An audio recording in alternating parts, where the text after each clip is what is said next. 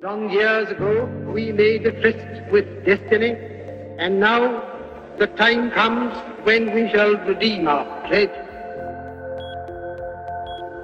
At the stroke of the midnight hour, when the world sleeps, India will awake. At the dawn of history, India started on her unending quest.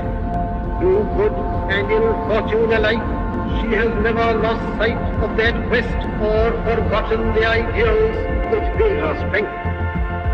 And so we have to labor and to work hard to give reality to our dreams. Those dreams are for India, but they are also for the world.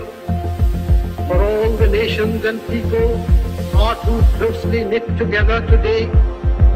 That future is not one of ease or resting, but of incessant striving, so that we might fulfill the pledges we have so often taken. The past is over, and it is the future that beckons to us now.